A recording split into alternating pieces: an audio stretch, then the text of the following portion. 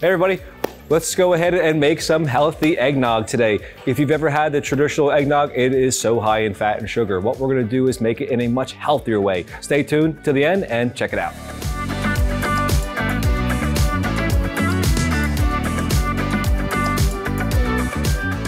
Okay, Chef, I'm super excited to see how our eggnog's gonna come out, because I know we were having a little banter the other day of how we can make this eggnog healthier, because what's in eggnog? Cream and eggs. And eggs. And alcohol. Sugar. Yeah. And sugar. Yeah. So how the heck do we make that healthier? So I think we came up with a really good compromise, because Chef wanted to use a whole lot of eggs. And I was trying to make it as traditional as possible. He wants to make it taste good, and I want to make it healthy. So we had to come up with a little compromise. A good compromise. And you told me how many eggs were normally in this thing? 8? 8, yeah, 8. For this. So okay, so we knocked it down to 4. To 4. Yeah. Okay, so we have that. So the eggs we're using are going to be egg yolks as well. So that's going to be the main issue. I mean, we don't usually use yolks here at all. We don't. And not to say you can't ever use them, especially for something like this. It's kind of necessary, because what you're trying to do is imitate like a French vanilla ice cream kind of base, or like a creme anglaise base, in essence of how we're trying to kind of make this. And by adding the yolks, it adds that kind of extra richness and that depth that you're really looking for, whereas the whites wouldn't really contribute that at all. Right, so you explained that to me and I agreed, but we did come to the conclusion by experimenting a couple of times that if we just use 4, it still tastes really good. So better is better. Better is better. Better is better. Correct. Progress is progress. Correct, and it still comes out great. And we're gonna try this at the end. I do have some already chilled that we can try out when we're done here. Can't wait. And we don't want to eat hot eggnog. No. And then the milk. So what we're using is this little skim milk, right? And this is our fat-free milk. We have 4 of these cups, which is going to equate to 1 quart of milk in this pot. Right now, coming up to like a steeping temperature. Right. So it was just boiling. I lowered it down. I don't want it to be boiling when I add the egg in there. We have 6 eggs. Why did I bring 2 extra? In case one breaks. But what, can I say something about the milk a little bit? Sure. Okay. So one thing I just wanted to mention about the milk is, what do we need to be careful of when it comes to milk? Is the saturated fat in the milk. And normally, you told me what traditional eggnog, you use cream. Cream or half and half. 467 calories a cup, 46 grams of fat, per cup. And just the cream. Just the cream, and 29 of those grams of the 46 is saturated, which is saturating our arteries, clogging them up, and all of these things. So we are completely replacing that with the fat-free milk, 90 calories per cup versus 467, 0 grams of fat. So yes, I know we're using the eggs, but I just wanted to share the fact that we're really, really cutting the saturated fat by using the fat-free milk, and the taste is still going to be amazing. Exactly. Wonderful. So let me show you here one little trick that I've learned that you can do with an egg like this here, is if you crack the egg and you're having trouble separating the yolk from the white, usually this is how most chefs are going to do this, is crack it in half, usually take a shell like this and kind of feed it back and forth to each other. And I'm getting just the yolk, and might get a little shell in there. I can always pick that out. But I'm looking to get just the yolk here. Now, you see the yolk actually cracked right there. And it's leaching onto there. You got some of the yolk in there. So it can be a little challenging, right, to do it like that.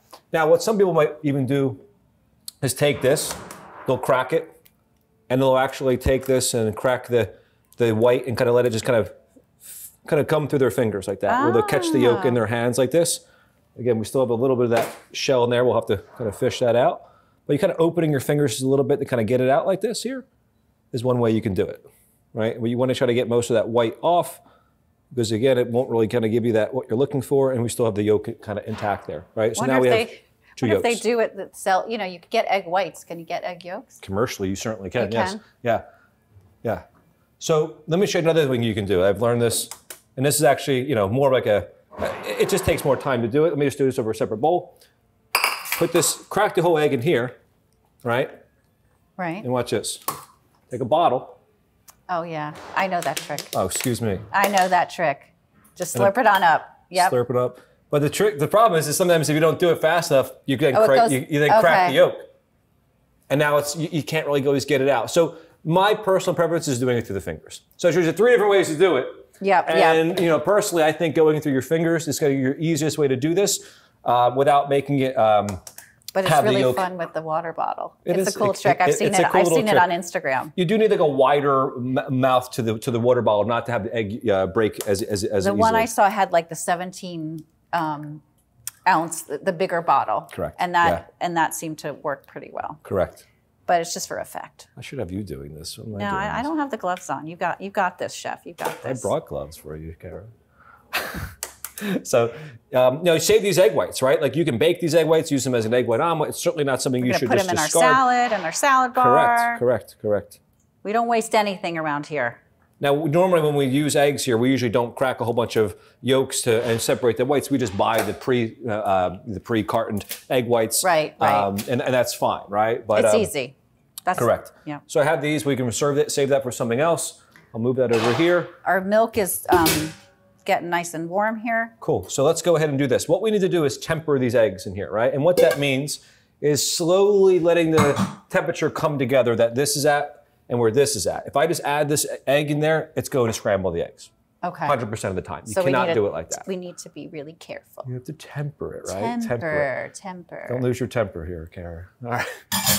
So take this here, grab that ladle for me. Yes, sir. And start slowly taking some of that milk and putting it into this bowl. Take a whole ladle full of it. Slowly drizzle, slowly. You have to slowly get that coming up, but not curdling it. Yeah, just drip it in there. And if you get a little skin like that, so you see it kind of develop. Yeah, I see the skin. That's fine. It's all going to come. Once the lid goes back over it, it'll be fine. You can go a little bit faster. Just initially, it has to be super slow and very gentle with it, or not, you're going to create curdles in the egg, and you don't have that smooth, creamy texture. What if you don't have 2 people? Well, you don't need 2 people. I just want your assistance here. All right, you go a little faster. You can put the whole thing in here now. All right, cool. Give me one more scoop here. Okay, full-on scoop? Full-on scoop, but do it slowly, right? You can do it a little faster than you were doing, but don't just pour the whole thing in. And this is just, again, tempering the egg. So when I go ahead and put this egg back into the pot, it's going to be able to be at the right temperature to where it doesn't just scramble and curdle when it goes back into there. If you bring this milk up to too high of a boil, that little skin there, we'll get that off here. Got it. And what do we have this temperature on? We'll discard that skin that kind of developed on there. We have this on a medium temperature, right? So it's not boiling. When you're taking milk up to a boil, you have to do it very slowly with the lid on there, ideally, so that way you don't curdle. Or don't. Well, you can actually curdle the skim milk, but also so that you're not burning the bottom. And that way it doesn't overflow on you either. I can do that. One of my first jobs was making hollandaise sauce at a restaurant, and you had to do this to make a whole big batch of it. We took a wet rag and made it right here like a little ring, and you dropped the bowl in there. And that way it sticks into it, right? Smart. All right, so we'll do it one more time and add this in here, and I think we should be all right. Start going back into the other pot. You look like you want to help here. You're well, I feel like useless here, so I'm trying to be of service. All right. We can get you to do this. Here, slowly whisk this in here, and I'll pour it in here.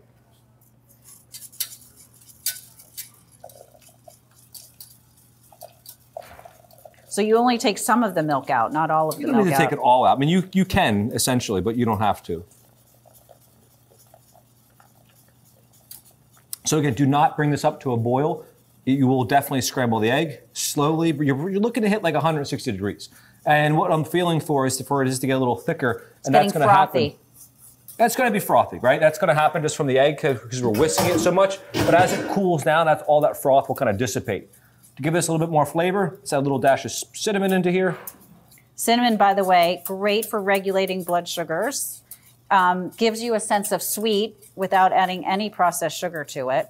So the more cinnamon, the merrier, in my opinion. If you were talking to James, our server here, he would probably put a whole pound of cinnamon in this thing, And look, you can go ahead and experiment more than just cinnamon and little nutmeg. Nutmeg. You can put allspice, ginger, clove. Go crazy with it, right? I think it's a great idea because the more of these flavors that we're adding, we don't feel the need for the sugar piece. Correct. And why don't we want sugar, chef, in our food? What does it do to our bodies? I'm sure you can tell me, Kara. I don't want to step on your toes here. You don't want to step on my toes here? Well, the sugar, I will step on your toes. Pokes our pancreas, makes us create too much insulin. Insulin's a growth hormone, makes us hungry, right? Sugar also can create some inflammation in the body. So it affects our heart, it affects our brain. It also is empty calories, no nutritional value whatsoever. So we're not getting any bang for our buck. And it'll rot your teeth, so all around. Yeah, not good for the teeth. I think I must have had a lot of sugar when I was a kid because I got a couple fillings. Oh yeah, I assure you I had a couple fillings. My arm's getting tired, chef. Ooh. Okay, so now We're using this product. We're using Swerve, which is a sugar alcohol, right? So no calories, great for cooking, and doesn't poke the bear like regular sugar would, and doesn't contribute any calorie whatsoever, but adds a really nice sense of sweet. I think I really like this product. You know, we've used Splenda here over the years, Truvia. This Swerve product is a no-calorie sweetener. I think works the best because you have 3 different ways they sell this. This one being the brown sugar option here, and if you want to use a powdered sugar option, which they also make, and they also make a granulated sugar option, but they're all made from the same ingredients, which it's a no-calorie sweetener, and the main ingredient here is erythritol, which is a sugar alcohol. And the only thing I would say about sugar alcohols to be careful of, if somebody has a lot of gut issues or you know, irritable bowel or something, if you have too much sugar alcohol, it could disrupt it a bit. But if you don't, it's a great sugar replacement, and I believe it's a 1-to-1 ratio. Is that correct?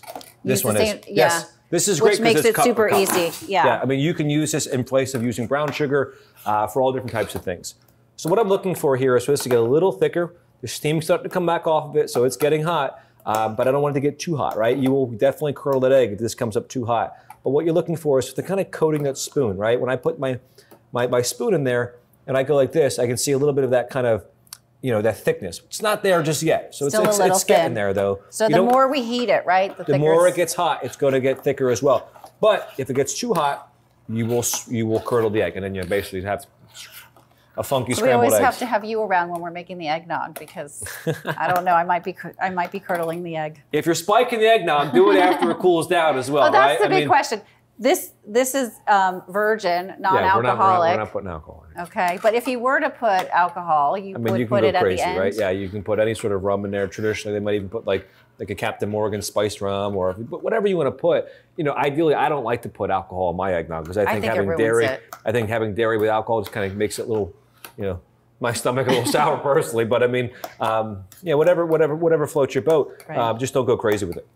So let that slowly heat up, and then we'll cool it down, and then our eggnog is ready to go. I do have some in here already cooled down, and what we'll do here is we'll show you what it looks like. You know, it comes out, and you actually have this. Just another couple more minutes, and this will be done. But let's pour this in here.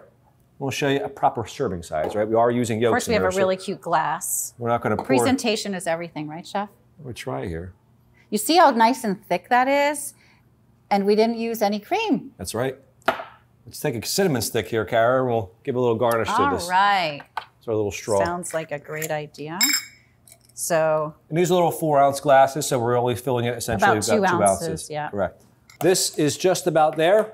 Like I said, we can let this go another minute or two, and then we'll pull it off. What I like to do is just put it in these little disposable containers, or put it in whatever sort of container that's not going to keep the heat going, right? Let it cool. Let it get cool down, and then get it in the fridge. Don't put it in the fridge too cool down. You will really mess your refrigerator up, right? Let it cool to room temperature, and then pop it in the refrigerator. If not, you'll mess your refrigerator up pretty quickly. Put it on defrost mode when it's not supposed to be. And yeah, that's really, and generally speaking, whenever, I know this is off topic a little bit, but when you are cooking food, you always want to get it to that room temperature before you stick it in the refrigerator. It's really important. Correct. And I see that a lot with people, is that they take the food and they cover it and it creates all that steam inside, and they stick it right in the refrigerator. Not the ideal thing to do. You know, always, for me, I always try to spread the surface area out. That way you're able to cool the temperature faster. Yeah. Drop it to room temperature within the first 60 to 90 minutes is the ideal thing to do. That way it gets in the refrigerator and gets cooled down. Before the bacteria. Yeah, so grows. 40 to 140 is the temperature danger zone. So you want to kind of keep your food out of that zone, you know, under 40 or above 140, so that way bacteria really can't grow there. Where's your cinnamon stick at? It's falling. We need longer. We need longer cinnamon sticks. I can still see it though. It's poking out. Oh, you've got 2. All right, I'll give you another one here. It's only fair. And you could have also just put cinnamon sticks in here while this is steeping, right? Like, you don't have to put actual cinnamon if you're not looking to put too much and just put a little hint of it. The cinnamon stick does a good job of that. Gives you just a little kind of flavor without overwhelming it. We're just going for flair, not flavor. Cheers. Cheers. It's really amazing. So you can still make healthy eggnog and still make it taste good. Happy holidays. Healthier. Have a great holiday. Folks, if you like this video and you want to see another cooking demonstration, click here. If you want to listen to our podcast, click here.